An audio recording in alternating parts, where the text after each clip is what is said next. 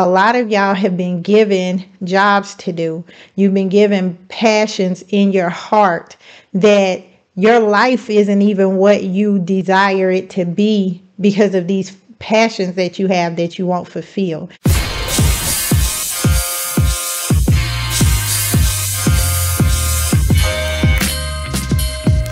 She is dark as obsidian, and as light and beautiful and bright as the sun, the salt of the earth, fire burning and water dripping. Alchemy fusing stardust and magic. She is timeless, the plug that doesn't need a plug. She is the wireless woman. And let me say it again for those who need to hear it. The black woman is God. Let me say it again. The black woman is God.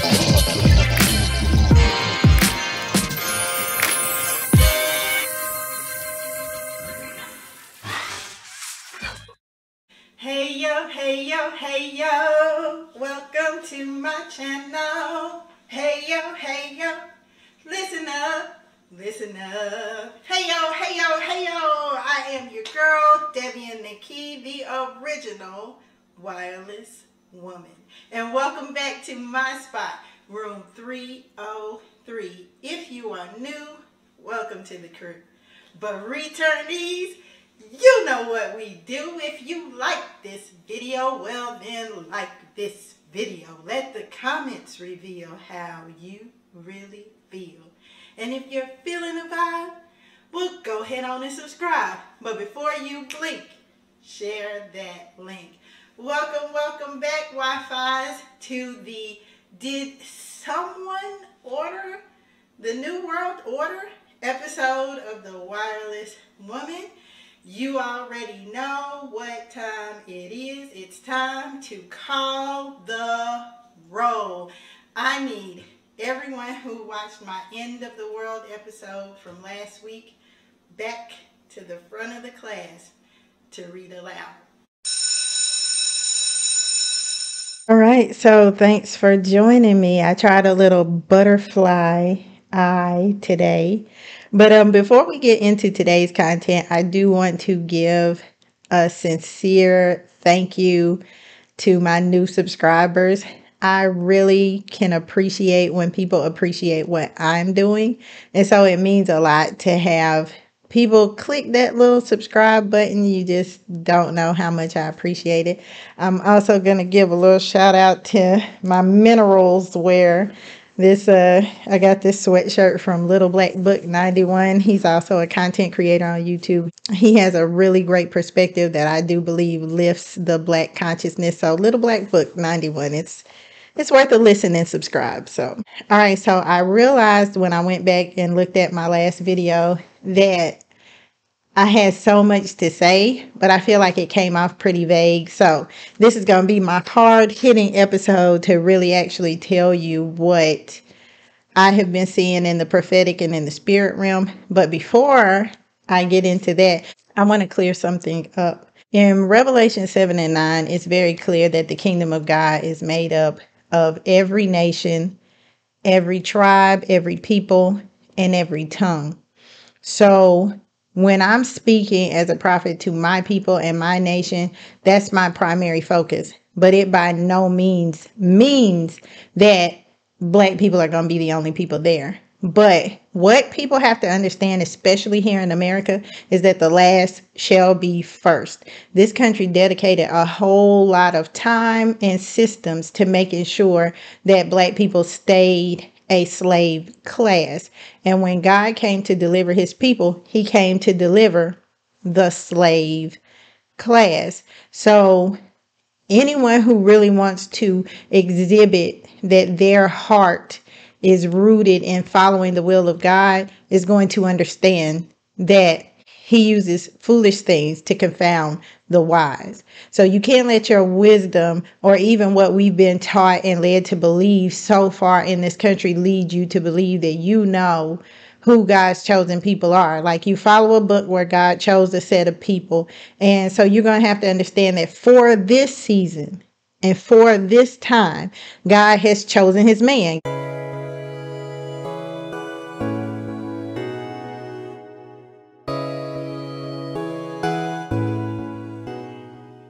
You have to understand that God has put his favor on a group of people that he has chosen to lead his people out of oppression. And oddly enough, it's not just black people, it's particularly black women, which is the purpose for my ministry and my prophecy. I always talk about power and power being to the people. Let white power be the white people. Let black power be the black people. Let brown power be the brown people. That is just not my specific place of focus. However, if you really want to know and understand what God is doing, you have to be close to the heart of God. And for this season and for this time, the people that God has chosen to rest his favor upon are these people. Now, if you're not seeing that and you're not hearing that in the spirit realm for whatever reason, that is between you and God. The collective consciousness of what God is ascribes to a myriad of different people and different experiences. You have everyone from Rahab and the woman at the well and Mary of Magdalene, all the way to Mary, the Virgin Mother of God, and Peter, the cursing fisherman, to Paul, the repentant Pharisee. You know, there is no one way that God is doing things or one story that can sum up the sum total of the character of God. So I'm only here to see in part and prophesy in part because that's what God gave me. So now I'm going to get into the prophecy. So we are actually living in the year 2010. The year 2020 was the end of days. And the reason why the end of days didn't come is because we're in a grace. We're in a grace period with God. And people would look at me like, that doesn't happen. But a lot of people have prophesied the end of time and it didn't come because God is a gracious God and it's his will that none should perish. He has pieces on his chessboard of how he wants to play this thing out. And it doesn't really matter what he's shown us at any given time. He's capable of making alterations to his plans as he sees fit. And I'm constantly calling out examples of that. Him giving Hezekiah 15 extra years when Hezekiah's life should have ended, because right after Hezekiah get these 15 extra years, here he come telling Babylon everything that he got and basically selling his people into bondage. So like, boom, that was everything God was trying to avoid by ending his life at a certain point. So there is a light and dark side to prophecy. When God creates something, the evening and the morning is the first day. Day, as we know it, consists of a nighttime and a daytime. That's the completion of a day.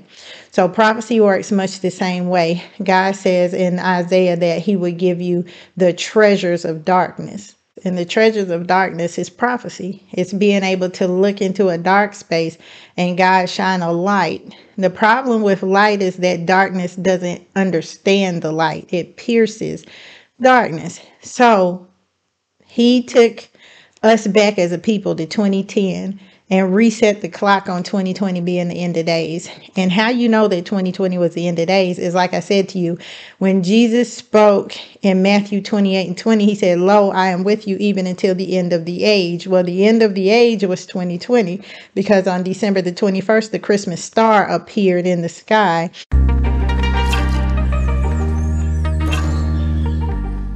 And that Christmas star hasn't appeared for 800 years. So Jupiter and Saturn were aligned on the shortest day of the year during the winter solstice as we were coming into the age of Aquarius. And based on where all the constellations were, It left the Christmas star that's in the sky. And a lot of people don't understand these signs and times, but in the Bible, the Magi did. They knew when a certain star appeared at a certain time, it signaled the birth of Christ. So this particular star that appeared in the sky is signaled the end of the age. So God in his infinite mercy and grace gave us 10 years from that time. So what I saw in my prophecy in 2019, when I actually originally got the prophecy, because the end of days now is 2029. And I know when you get on a platform like YouTube and start talking about this is when the end of the world will happen, you sound like a nutcase. But what I saw in my prophecy was the end of days. But the end of days isn't what people think it is, like this cataclysmic event that ends all life on this planet. It is the end of this system as we know it. So I did see the God of chaos, which in the Bible in Revelation is referred to as the star wormwood that hits the earth and it poisons 1/3 of the water supply. So if you actually care about any of this stuff, you can go and reference it in the Bible for yourself. I don't make this stuff up of my own volition. I, one, don't have that kind of time, or two, that kind of concern. It took 20 years for God to create in me the prophet that he wanted to see to even be able to prophesy these things at this time when it would come. And I don't prophesy to get other people to believe me. I prophesy because God told me that if 2020 had been the end, then I would not have been with him in paradise. So me ministering this thing is like Noah building the ark. I can't get on the ark myself if I don't build it. Now, this prophecy is available for anyone else that wants to believe, not in what I said, but that in God sent me to say it. So, like I said, I'm in obscurity. I'm just my own little person telling you what I saw. Okay, spirit animals show up. I see visions. I dream dreams. And when I do, I will share them with you. That's what God asked me to do. And he asked me to be obedient to the end of that. Because like I said, when he moved all his chess pieces, I did not make it in. I did not make that cut. So, and it wasn't because of sin in my life. The Bible says that if you know the good that you should do and you don't do it, you do it not, then that is counted as sin unto you. So it wasn't about sin in my life or not being able to live a life that pleased God. It just had to do with obedience. A lot of y'all have been given jobs to do. You've been given passions in your heart that your life isn't even what you desire it to be because of these passions that you have that you won't fulfill, these callings, these dreams that you have to do and be. Those are things that God intrinsically put into you in order to identify you as his. So I'm going to do mine. I've spent 20 years denying the fact that I was a prophet, and it's been me denying God on earth, what he wanted to work through me. I have been denying him in front of men, all for the sake of not wanting to look crazy in front of people. So I'm done with that. Back to the prophecy. So what I saw was the earth in darkness. And if you look in Revelation, it talks about how 1/3 of the sun and the moon is going to be knocked out, and that 1/3 of the day will be dark. So I saw this darkness and I saw panic over the face of the earth, and I was high up and I could feel wind blowing like I was on a mountain.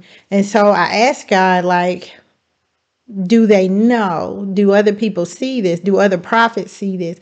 And he said, if they're on the earth at the time that it happens, they don't see it. All they see is darkness. And so about 2 years ago, I used to watch a lot of other prophets on YouTube just because there was so much political unrest at that time. So as a prophet, I like to calibrate myself with other prophets and see if I'm hearing what they're hearing. So there were some other prophets that had been prophesying about seeing these large waves coming over American cities. And at that time, I was feeling some type of way because I was like, I don't see it. I don't see the waves. I was really asking God to show me that as well. But they kept saying that they were seeing these large waves. I think Sid Roth was one of the people that was saying this too, like really, really prominent prophets were saying that they had these dreams or these visions of these large waves covering American cities. And they took those waves to be God's blessing and God's grace, but it's not. It's the tidal waves that are coming from this thing hitting the earth in the ocean, and how that water is going to flood these American cities. A lot of Christians also have been saying that they've been getting the unction from the Spirit to move out west. So this particular asteroid is going to hit the eastern coastline of America. So you're going to see a lot of people wanting to move out towards Africa this way, and a lot of people wanting to move out west towards California. And that unction to move is coming from the Holy Spirit, trying to protect people who are spiritually sensitive and spiritually aware. So also what came in my prophecy was that Joe Biden was going to win the presidency, but Joe Biden wasn't chosen by God. Like I said in the last video, God chose a woman. And God told me that he's been trying to get a woman in office for several cycles now. There's just a completion that God has to do, and God cannot call his will finished until he's elevated everyone to the highest office. So you've got blacks who've already been put in the presidency, and now you just have to have a woman. So when you put Hillary Clinton up against Donald Trump, nobody really believes Donald Trump is going to win. The one thing about God is that people will say God is in control, and God is in control, but God cannot override free will. He has to give mankind an option. You can't just choose the will of God without any other opposing force. Like I said, the evening and the morning comprises the day. So you got a choice to serve God or not to. And when we chose Donald Trump, it was like us choosing Barabbas over Jesus. And I'm not calling Hillary Clinton Jesus. I'm just saying that God had chosen two separate paths for America to go down. And Donald Trump was supposed to get those 4 more years because God was giving us over to what we had chosen, which was our country becoming a fascist country. It was getting ready to be like Nazi Germany because Donald Trump was not going to give up that power, period. After those 8 years were about amassing the power that would be needed to keep him in power after that point. And we see that with the January 6th insurrection. It just wasn't quite organized out well enough. But 4 years later, that would have went off. That would have went hard with 4 more years of power. So what happened is and he told me this specific language.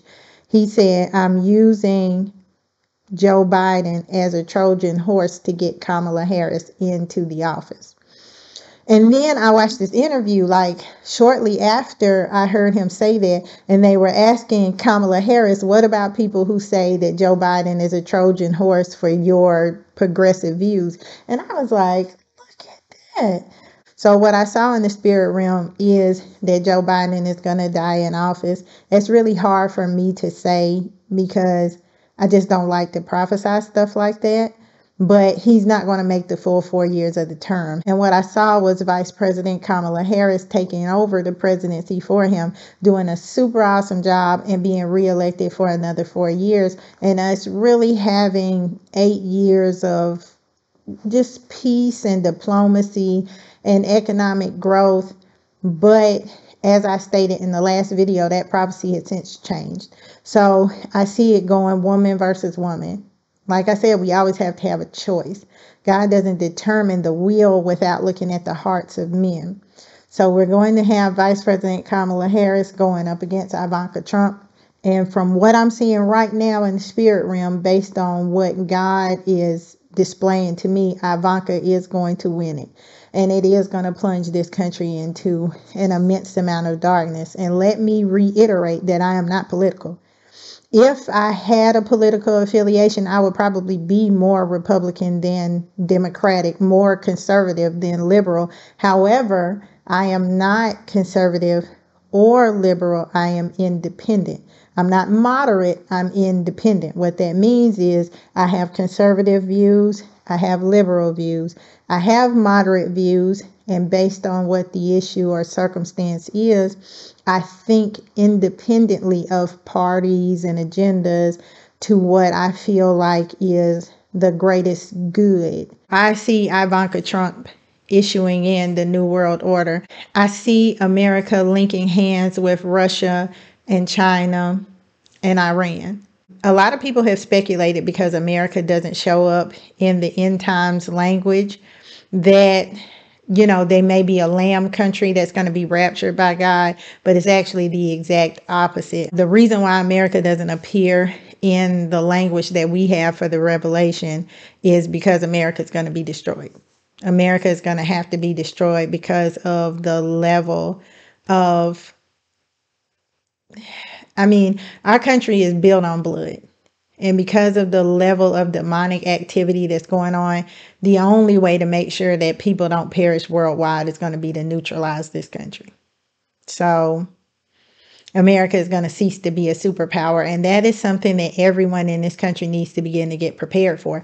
That's why the Wireless Woman is about living off the grid and learning how to have skills and farm and to be community centered and community driven again, because we will have to rebuild after, the catastrophe that happens in this country. And it's judgment. It's judgment for so many years of displacing Native Americans, blacks. It's for what we did to Japan, the bombs and capitalizing off the Chinese to build the railroads. How many of them died laying train track, and in mines, and we didn't care. We have made it not just about racial and gender injustice. As beautiful as America is, what it stands for, we have moved away from all of the principles that made us the favored country, and God is going to judge that. Period. So what I see is that 2022 is going to be a really, really good year. It's going to be a year of a wealth transfer. If you want to buy that house, start that business, this is the year to do it. You need to be doing it in 2022. I see 2023 as being a hard year financially and economically, and I see 2024 being another really good year. Really good year. Kamala Harris is going to be president at that time, and she's going to put in a lot of really great initiatives. So if you have some longer term plans, some things you can't quite pull off in 2022, try to go ahead and have those things taken care of by 2024, because when 2025 comes in and Ivanka Trump comes into office as president, it's going to get real bumpy, real rocky, and it's going to escalate very quickly. Between 2025 and 2029, the country is going to be almost pretty much fascist, a totalitarian government. And if you are not strong in your faith, you're going to be caused to take on the mark of the beast. Our money has been backed by gold, backed by silver, backed by oil, and this move to virtual currency is going to be backed by DNA. You're going to have to exchange yourself, your DNA, in order to be able to buy and sell. They're going to say they do it as a security measure to make sure that your money can't be hijacked again. When we start to go through an economic downturn after 2025, they're going to say that they're doing it to make your money more secure, but you're going to have to put your DNA on file to be able to buy and sell and trade. And all of that is a part of a longer term strategy to actually start to insert people into the matrix. And I know all of that sounds real crazy and real wild, but there's actually only so much of the prophecy that I can see because I won't be here. So that's the dark side of me prophesying. In order for me to believe in this end of days, I also have to believe in something that God has shown me about my own life. So being that fearless and being that courageous for me is important, because whenever God gives you a prophecy, he also gives you a burden. You don't get one without the other. You don't get day without night. So I only can take you guys out so far, because I won't be here, you know. But in the following videos, I'm gonna do a whole series around these prophecies and where they came from and what they mean. And in the next few videos of this series, I will actually be opening up the actual scripture and kind of what the New World Order plans are, because these plans have been in place since really the dawn of creation. A lot of people have not been well versed on parts of the Bible. What I mean is inspired writings that weren't included in the Bible. A lot of people aren't versed on those, so they may not be aware that the Bible is really like this big spell book. Like, all of y'all that have been trained to believe that witchcraft is counter Christian, you'd actually be shocked to find out how much of the Bible does really rely on blessings and curses, which is nothing but spells and magic. Being able to raise people from the dead and being able to heal the sick and lame and regenerate, malformed limbs. Magic. Sorry to break it to you. Your ability to walk in the spirit realm depends on which God you serve. But it's not any different. All of the same power derives from God, whether you're using it to do witchcraft or whether you're using it to do miracles. It's all coming from the same place. And the same way that you have prophets that prophesy the will of God, you have false prophets, and it's taken a long time for me to calibrate myself to the point of being uncompromisable in my prophecies, so that I would not be corrupted. So I'm definitely going to be breaking down the New World Order agenda in the next video, and how a lot of the things that we're seeing today line up with these end time prophecies, and also will help you to be cognizant of the schemes of the enemy, how this New World Order agenda works. If you know how it works, then you can stay vigilant and sober-minded. So I really look forward to growing with you and learning from you, as well as sharing with you the things that I have been so diligent and patient to learn before I put those things out. And like I said, as that news ticker comes in with new information, I'll update you on what I'm seeing, because all of this is outside of the script. All of this is off the script at this point. And we're having to take our notes from God as they come. That's why so many prophets got proven wrong. Paula White and Michael Rogers and Sid Roth, all these prophets and prophetic people and pastors and preachers that backed Donald Trump, they got thrown off. And I gotta be honest with you, I thought it was gorgeous. I thought it was beautiful. I was like, look at God. God finessed them, and he really allowed you to see which people were prophesying out of pride and weren't actually connected to his heart. They couldn't see his heart changing, and him allowing people that were meek and humble and needed more time. God is that kind of God. He will stay his hand to give us time. And I thought it was really, really interesting how they had allowed that darkness to come in, and they wouldn't repent of the darkness. They weren't even willing to say, we don't know, we're not sure, this doesn't look like what we've seen God do before, and we don't trust ourselves. Like, I sat back because I was like, something ain't. But the people that wouldn't repent, the people that wouldn't change their heart condition was hardened. They heard something, they believed it, and they never came back to consult. I have tried my best to stay at the feet. So, like I said, if something different comes in, I'll definitely keep you abreast of what I'm seeing. There's always good and bad in prophecy. And so the good news is we survive. Like I said last week, we survive. The meek inherit the earth. They really do. And as much as there's going to be a lot of destruction and it seems like God isn't in it, it's the purge. Like literally, like the movie. It's the purge. And he's going to see to it. He's going to take care of it. He's going to restore his creation back to balance and justice for all. What this country pledged they was going to do. But they ain't about that justice for all. Anyway, make sure that you like, comment, and subscribe to my channel. If you are digging this new direction in this content, by all means, share that link. It is our time to be unplugged, unbothered, and unleashed. But until next time, see you in the next one. Class is now dismissed.